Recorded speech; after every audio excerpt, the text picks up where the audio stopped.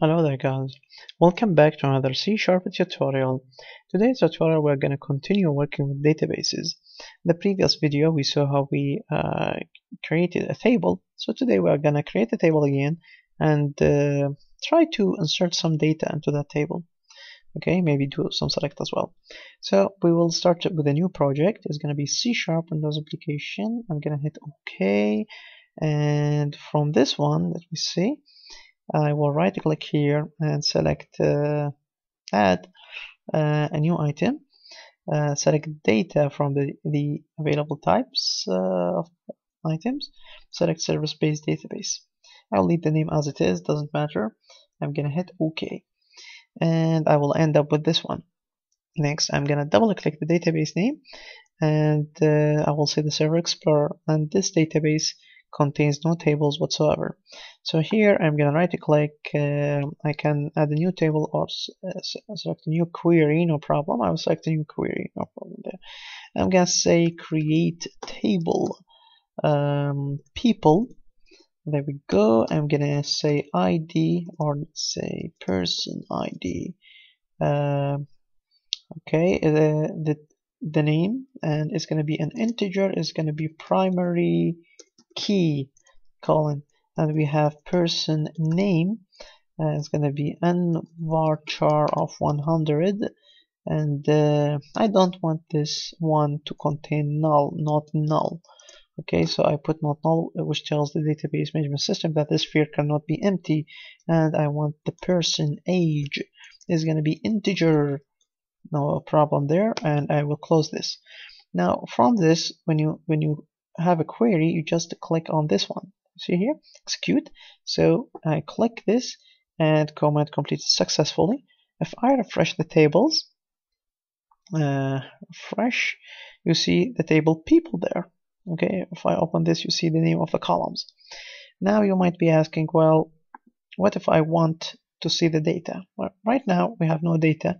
So we saw in the previous video that we can add, let's say here, 1, there's going to be Smith, there's going to be 30, and 2, there's going to be Todd, and 55, and so on, right? But I don't want to add values like that, and the reason is later on you need to learn how to insert values using SQL, because as the program runs, the program can communicate with the database using SQL only. Okay, even if you are using other libraries, in the end it is using SQL. Okay, the libraries themselves, they use SQL to communicate with the database management system. So sooner or later you will need to work with SQL. Anyway, so now we want to insert records into this database. So here I will keep the SQL text. Let me close this, okay, to make things a little bit bigger. I will just comment this one, so I will put /* and //. Now let me show you people data. It's empty, right? So let me go back here. So I want to insert a record. So you can remember the insert command very easily in SQL. It is insert. Okay, there we go. So insert. Now usually you have multiple tables in your database, so you need to specify which table the record should be inserted to. So insert into, and then you mention the table name. It's people. Okay, and then you say the following values. I want you to insert the following values. I want to put the value 1, which will go to the first column, which is person ID. I want you to store the name. So now I must provide a string for person name. Now the string in SQL is surrounded by single quotes. So here this is going to be Smith. Close that, not double quote, single quote. And the age is going to be, let's say, 30. I close that, put a semicolon, that's it. Now if I run this, okay, you see here one row is getting affected. So I go back here, I will click on the refresh button, and you see the information here. Let me go back. You see it's very easy. Insert into people values. Okay, what if I want to insert another row? So I would just say insert into this one. There's going to be Todd maybe he will be 22. Okay, enter. I'm gonna say insert into people values 3 Linda 33, or maybe 66, whatever, and I will say execute. Okay, so you see one row affected twice because the first message for the first statement is the second statement. If I go back here, I will refresh. You see now we have 3 rows, and I will go back now. What if, well, you see this one is not null. This is a primary key. Okay, what if I want to insert values, but let's say put some missing information? So I'm gonna put the value 9 here. Okay, 9 here. Now let's say I want to put 9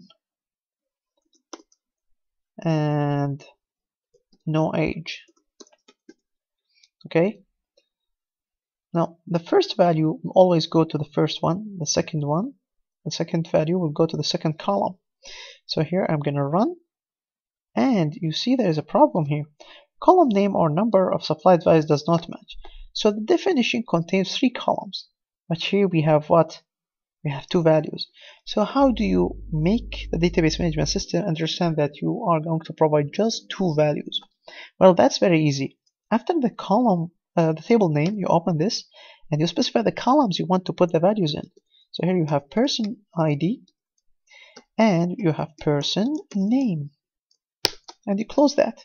So you see this one goes here, this one goes here. Okay, so now we run, and you see one row is getting affected. Let me go back here and refresh this, and you see this is the no age record. No. Okay, another thing I want to tell you, well, you don't have to mention the column names in the same order. I'm gonna reverse thing here, person name, person ID, but if I reverse these here, I must reverse these here as well. Okay, so no age 2 92. Okay, so there's gonna be no age 2 92, and I'm gonna run this, and also one row is getting affected, and I'll refresh. It worked again without a problem. Okay, so I can specify the column names and supply whatever I need. Now, what if I just want to provide one value? The person ID is going to be 93. Well, let me try this and run. And now I'm getting an error. Why?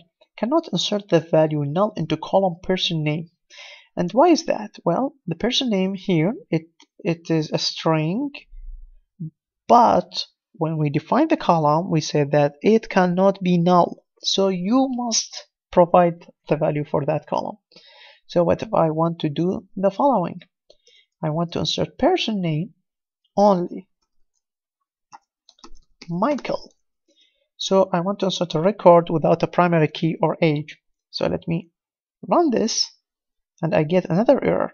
Cannot insert the value null into column person ID. Now you might say, well, there is no not null. Well, if a column is a primary key, by default it cannot accept null values. You must specify the value for primary keys and the values for not null columns. It is a must. Okay, so at least you need to specify the primary key and the name. The age can be missing, no problem. But the moment you put not null in front of age, you will have to specify the value for it for each record. Okay, so this is the basic idea about inserting values. Now let's try inserting more stuff into this. Person ID and person name. So let me go back here to the data. Okay, so I'm gonna add Michael, but I will set the primary key to be, or the person ID to be 1. So I go back here, this is gonna be 1 Michael. So insert into people, person ID, person name. 1 will be for person ID, Michael will be for person name, and I'm gonna run this. and I get an error. Violation of primary key constraint. PK people, etc., etc. Cannot insert duplicate P in object, and so on. So what does this mean? This column is a primary key. The value for primary key column cannot be duplicated at all.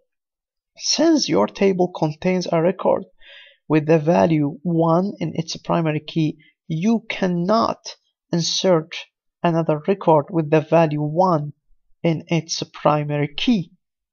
Okay, this is the error. So let us look at this error message and try to understand what it says. Violation of primary key constraint. So you try to violate the rule of primary key. Now, what's this? PK people, etc. Well, the constraints in the database are given names. If you don't specify the name for a constraint, the database management system will assign one for them. So here, the primary key constraint, okay, or the primary key check will have a name. And the reason for this is because sometimes you want to create some constraints and later on you need to remove them. When you want to remove them, you need to know how to address them, so they get a unique name.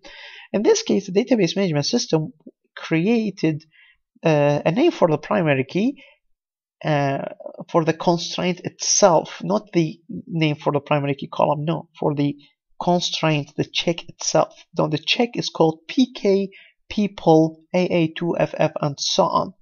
Okay, and then so it's saying which constraint has been violated, and next is it's gonna explain more about the problem. Cannot insert, sorry about that, this jumps a little bit. So cannot insert duplicate key in object dbo.people object. Here it means the table. Okay, dbo it means the name of the database dot people.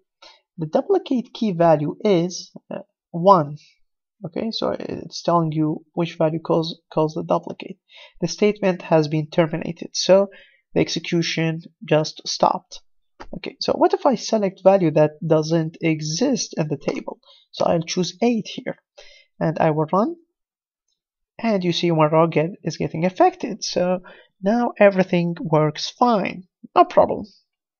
Okay, so as you can see, now we have no issues. As long as we insert values and do not duplicate the value in the primary key, we have no problem. Now, I'm going to use the design. I'm going to cheat a little bit because I don't remember all the data types. So here, I'm going to say open table definition. I'll show you this. So you see here, this is the data type. I think there's a type that's called, I think, auto increment or auto number. I'm not sure. Let's see. Value. Okay. It's not here. Anyway, I remember there was a data type that is kind of auto number. It is. Wait, let me see here. Yeah. Anyway. Let me try create another table in the designer. The new table ID. Let's see. Is there an auto number here?